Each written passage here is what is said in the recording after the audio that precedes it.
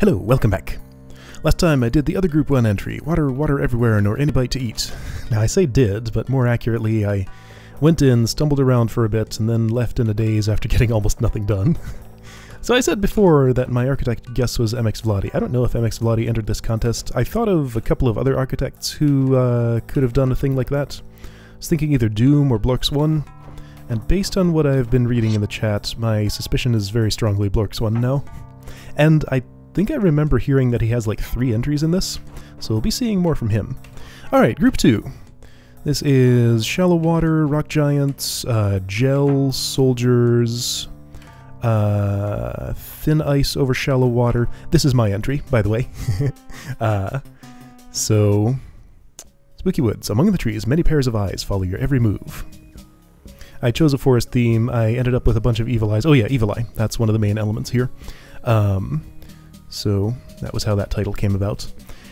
Right, so based on what I've heard, the difficulty of this may have landed a lot higher than I thought it was going to be. I was aiming for like 7-ish brains, about the same as Outings of the Delver. But yeah, I think I landed at like 8 or more. So like I can understand how stuff like water, whatever, ends up the way it is. Because, you know, contest entries usually don't get tested too much by people other than the author, and author judging their own difficulty is incredibly hard to do. So anyway, I'll just sort of explain how these rooms work and what my thought process was for building them. So let me just like get them all on the map first so I can point at them and do stuff. This is a Gel Timer room. Don't let Gel Mother grow. This is about herding a rock giant out here. This one's about moving a mirror on thin ice, and a bunch of related enforcement mechanisms. This is kind of a big mess. I'll get to it when I get to it. Just get everything on the map here. So it's these are the only 5 rooms. This is secret because it ended up being a little bit too magical for a normal puzzle. It's just a big magic move sequence, kind of. But I thought it was still interesting enough to leave there. Anyway, so entrance. So I don't even remember how this room started out, but it ended up being just like herd a rock giant around Evil Eyes, out of the room. Actually, it doesn't go out of the room because it can't fit out of there. Yeah, extract rock giant by waking up Evil Eyes is basically the main thrust of this. So mirror is there to help me block Evil Eye vision. If I wake this one up, let's see what happens. Like I have basically 2 choices of meaningful Evil Eyes to awaken. If I awaken this one, rock giant ends up there and is just stuck forever. So don't do that. If I awaken this one, it causes problems later, right? What problems does it cause exactly? I don't remember. Let's find out. Yeah, so one thing I don't like about the way this room turned out is that there are lots of kind of subtle ways to get stuck that aren't immediately super obvious. I mean, you can see the consequences of what I just did there pretty quickly, like this rock giant just can't go anywhere. So you have to park that Evil Eye on that force arrow to keep it out of there. Oh yeah, so I'm just realizing that like it's not immediately clear from reading this that eventually, well yeah it is, of course you can get in there, you have to stab all those Evil Eyes and some of them are facing walls. Yeah, okay, so that's fine. I awakened this, and how is that going to cause me a problem? Because I have to go down here and that causes him to get stuck on those arrows. Yeah, anyway, so let's just do the sequence. Sequence is, block that, awaken this, put him on the arrow. Leave that asleep.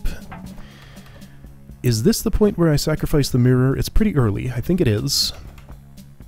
Yeah, because I have to awaken this one, and the only way to do that from where I am is to step in this shallow water, where he won't see me if there isn't a stepping stone there. I can avoid waking those up by stepping in the water, because they can't see past that. Wow, yeah, just even looking at this now, wait, how do I get that in there? I have to awaken that, that's right. Yeah, so I'm required to awaken this Evil Eye, that's fine. Now, this is sort of a final trap. I have to park Evil Eyes all along there, so that the rock giant will be able to slide along this and not get trapped anywhere on it.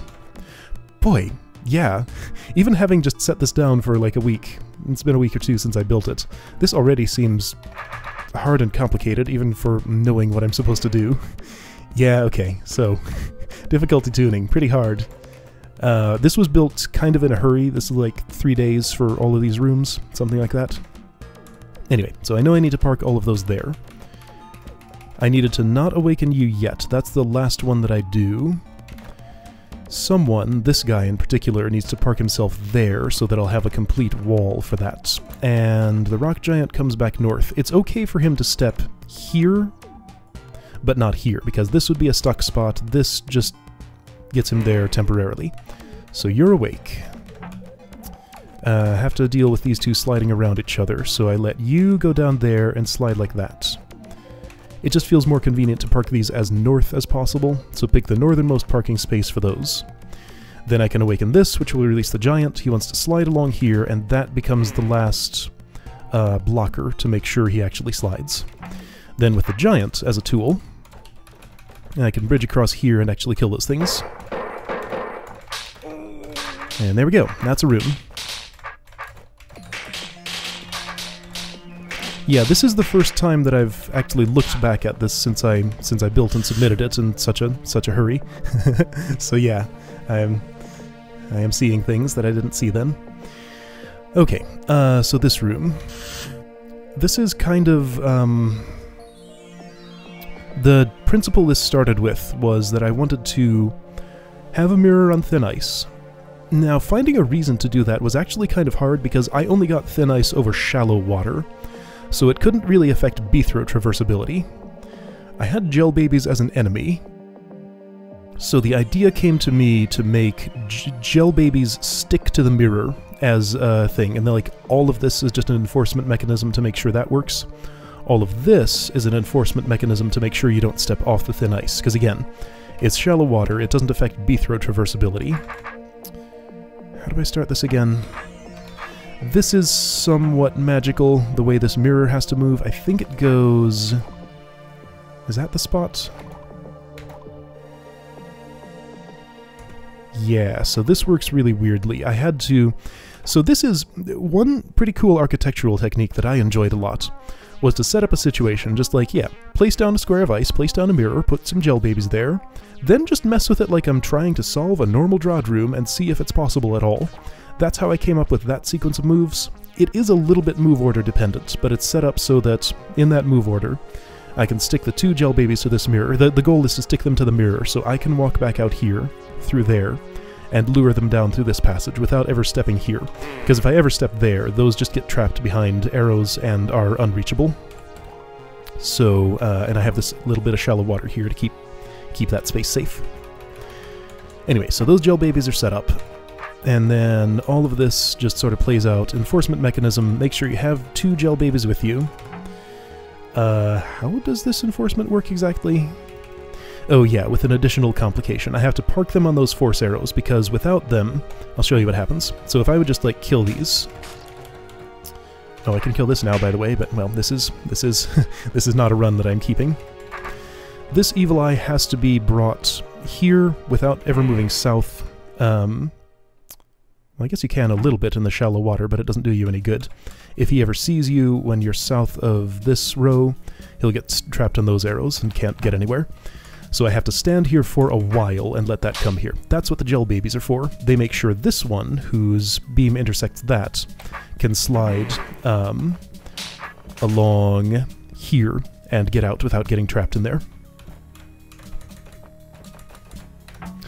Okay, and yeah, I put in this additional little complication. You kind of have to dance around. If I step here from too far south, the gel baby moves in there. If I step here from too far south, the evil eye wakes up early. And you don't want that. Actually, oh no. Have I just found a break? What if I do wake you up early? Well, this doesn't really change much of anything. Oh, yeah. Look, I can get away with only one gel baby here. Shoot. Well, that's something to fix. Anyway, how this is supposed to work. Again, built in a hurry, limited testing. I'll fix this for when the compilation is published. How this is supposed to work is you have to go dance around this, get to this shallow water, out of range of that. Cross this beam right here, because you're out of range of the evil eye, so you can do that. If you step down here, that's also fine. Okay. Park that in there. How will I fix that, I wonder? I don't know yet.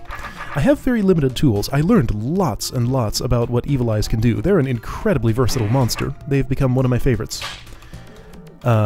This particular group did not have any mechanisms. I had no orbs, I had no pressure plates, I couldn't toggle any doors, which turned out to be way more limiting than I expected.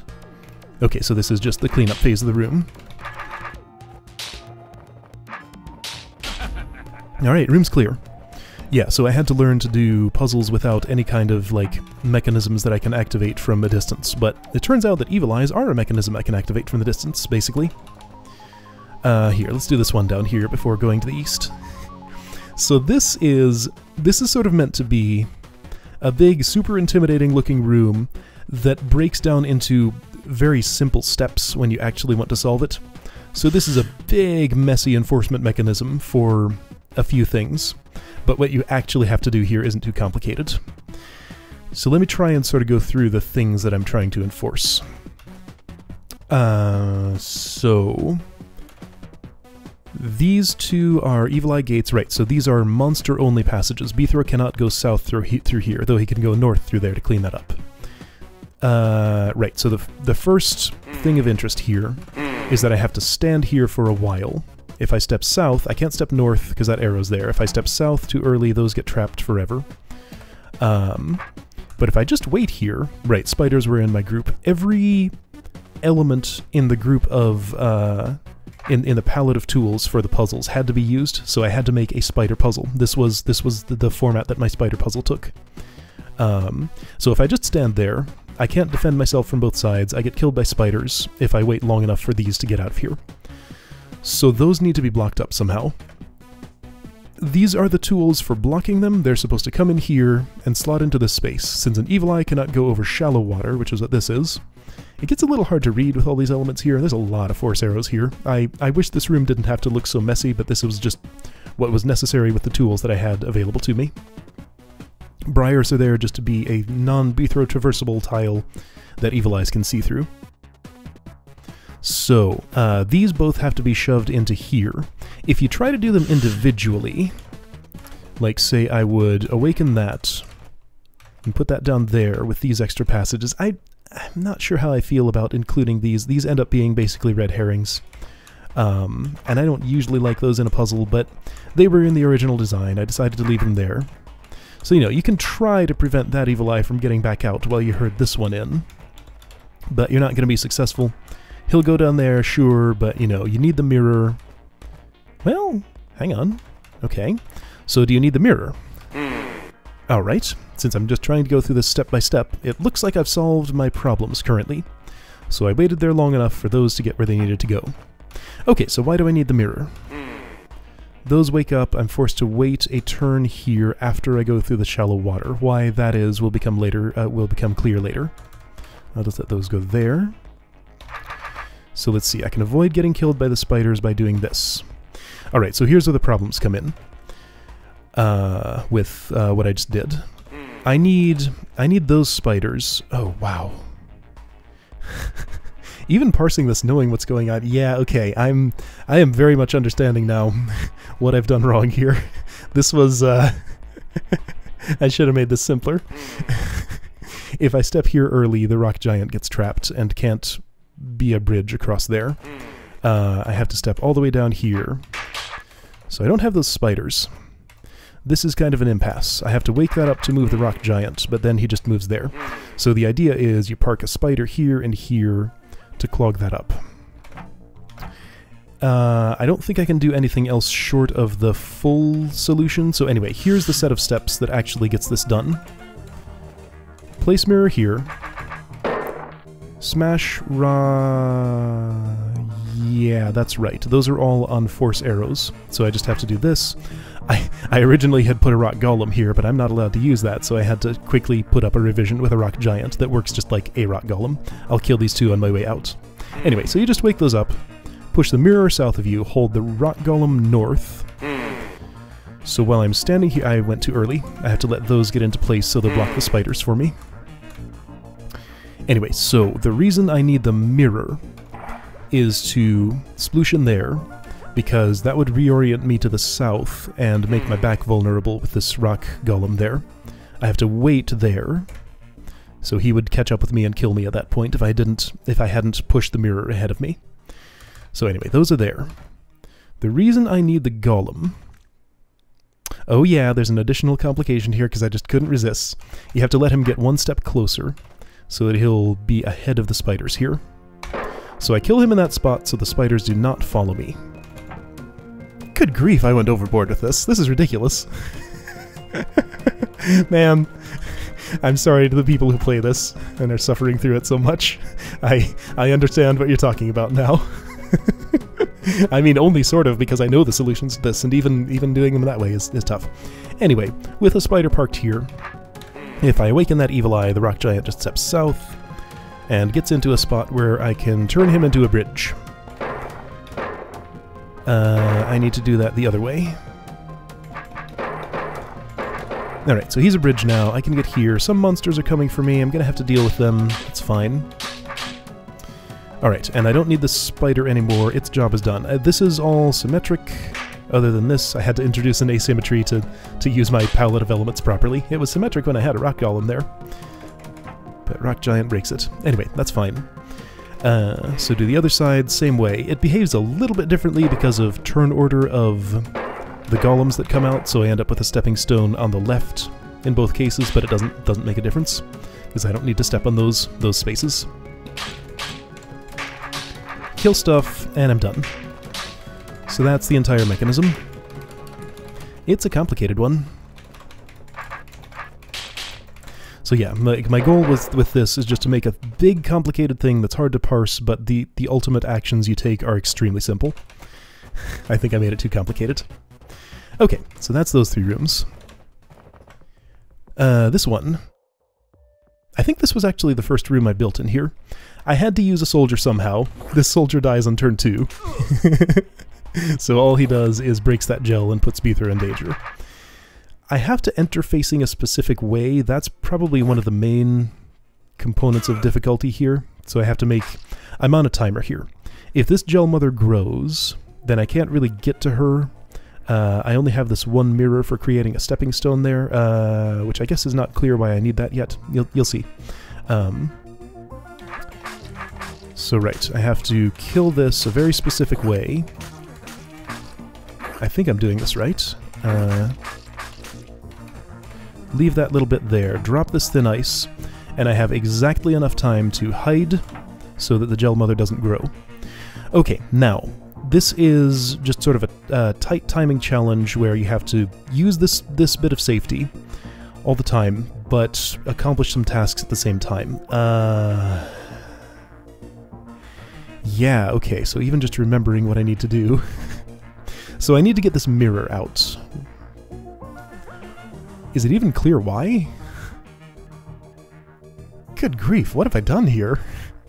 Okay, so let me do some things. Let me try to fail the room. So if I try to cut this gel, I have to get in here at some point. If I try to cut this gel, I die because this is an inescapable situation.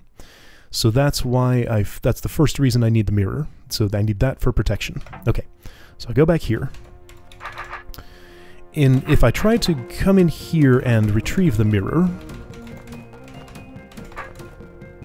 I can move it a little bit, but I come up a little bit short of getting back there in time, because I had to make this turn. So, and I could do that multiple times if I had one more turn, come back here, push it out a little more, and get it to that space. So what I actually need to do to make that possible is to park a gel baby here, so I can move my sword through the mirror and back to move it. That's probably the subtlest trick in this entire entry. Again, man, I am feeling like I just went nuts with this. Ah, boy. Anyway, so you get a gel baby over there. Have to hide because you're out of time. Have one turn of leeway here. Gel baby gets moved to this spot. I didn't do that quick enough, did I? I didn't. Oh, right, I have to exit this way so I'm facing like that, so I don't waste time turning my sword. Boy, I made this super tight. Good grief. And I have exactly enough time to do that. Wow. Alright. Anyway, Gel Baby's gonna get parked there. I don't have time to fully get him in there. Gotta just do that because it's as tight as it gets. I have to do this again to get him fully into position. Wait a moment. Face this way. So Gel Baby is there. Sword face is like that. I can move it through the mirror and move that quicker. Oh. Something went wrong. What happened? Oops. So, wait, step. Did I have a move inefficiency? So you move straight there and straight back. I guess I just took an extra step somewhere. Okay. And then from here I think I have enough time to get the mirror all the way out. I should have exited facing that way. Yeah, like I can get it all the way out here, and even some distance toward that, not much more than that, before I have to turn back. Okay. So then I have a mirror. I think I want to actually hide again. So now I can stab the gel and survive this. Can't kill all of it because I have to hide again. How much can I kill? I think this much. And then maybe you?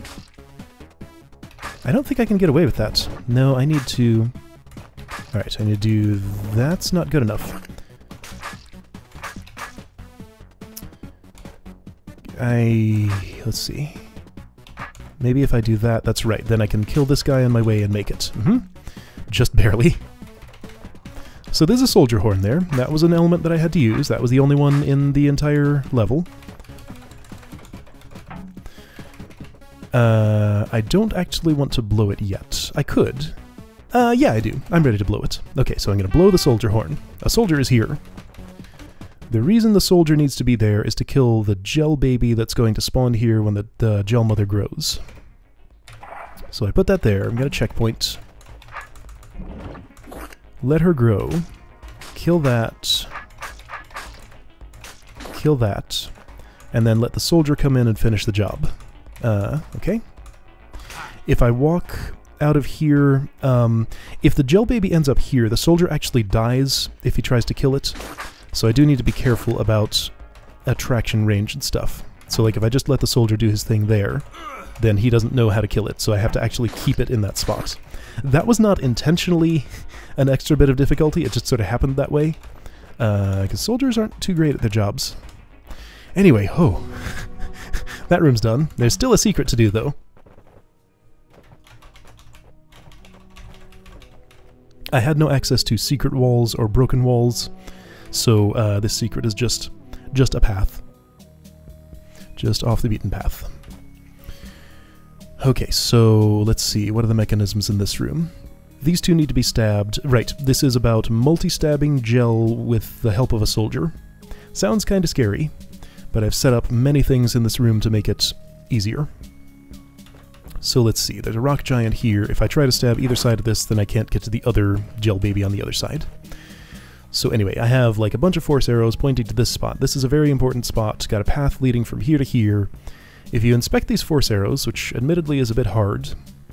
well, now hang on. Don't I have this set up so that I can get a... Oh, there's shallow water there, so I can only stab this from there, or... Oh yeah, okay. So if I want to extract a rock golem, which maybe you wouldn't know why you'd want to do that yet, I can't do it here because I would just die. This arrow's pointing this way for a reason. So anyway, to get the soldier started on his job, I mean, we can just smash this and see what he does. See if he happens to drag his sword over that gel. He won't. So he kills that evil eye. Those evil eyes are all just a time-wasting mechanism for him. He kills that and actually escapes. That's interesting. Wow, he stepped there. I wonder if I could convince him to face his sword southeast while he does this. I don't know if there are alternate solutions to this room. It'd be nice if there were. All those evil eyes, he's gonna die, because he decides to turn his sword instead of back swiping. He only knows how to focus on one target at a time. I could try and help him, and keep him alive.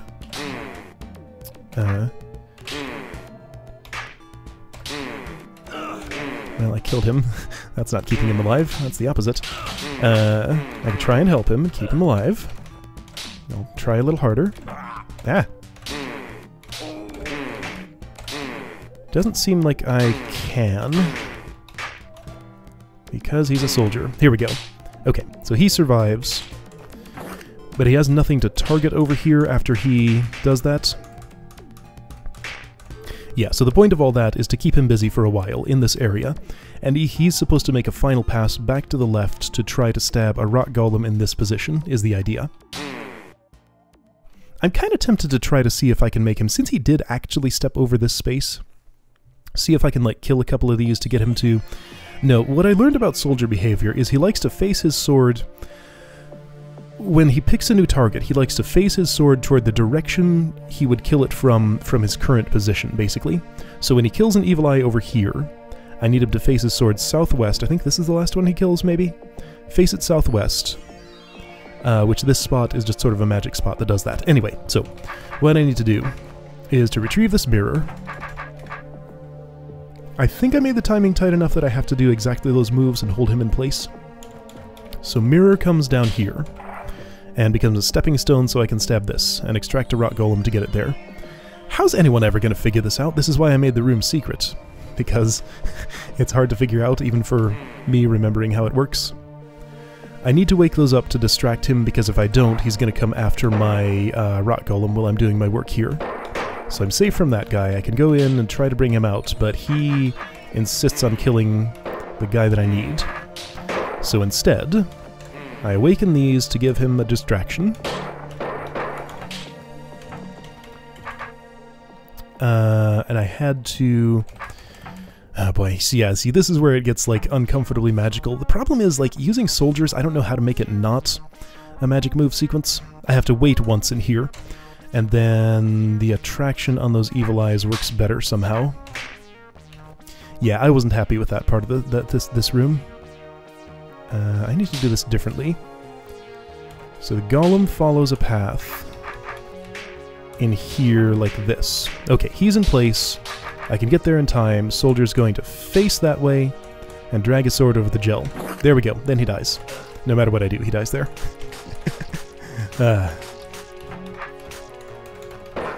Okay, so that's how you do that room. In retrospect, now that I'm looking at it after getting a little bit of distance in it, I'm not sure I'm really proud of that one. It's just, it's overly complicated, it's too magical. Making it secret, I should have changed that. Alright, well, I'm happy with most of the rest of this, even if the difficulty landed way higher than I meant it to. I think maybe this is the easiest room on the level, which is fitting. It's the entrance. Followed by maybe this isn't, like, too terribly hard to figure out. There's a little bit of magic in routing the gel babies in the mirror and stuff. Then followed by this, which is complicated, then this, which was tighter than I expected and has this really subtle trick in it. It seemed like a good idea, but I think I made it too subtle. So maybe I'll tweak this a little bit somehow for the thingy, the full compilation for release. Anyway, and then yeah, I've given my thoughts on that. So anyway, that was 3 days worth of architecture for me. I'm proud of what I made. I think this turned out well for the amount of effort I put into it and the palette of tools I had to use. But yeah, I'm understanding that my difficulty ended up just way too high. Anyway, cool. So that's Spooky Woods. I'll see you next time to try Group 3. I will be coming back to Group 1 to retry the water entry thing. I've had some ideas for some of the rooms I couldn't get done. Still no idea what's going on in that secret. I have what seems to be an impossibility there. But yeah, I want to go through like all of them and get a taste of them once. Then I'll come back to clean up the ones that I wasn't able to finish in the one single session with any one of them. Alright, see you next time for Group 3.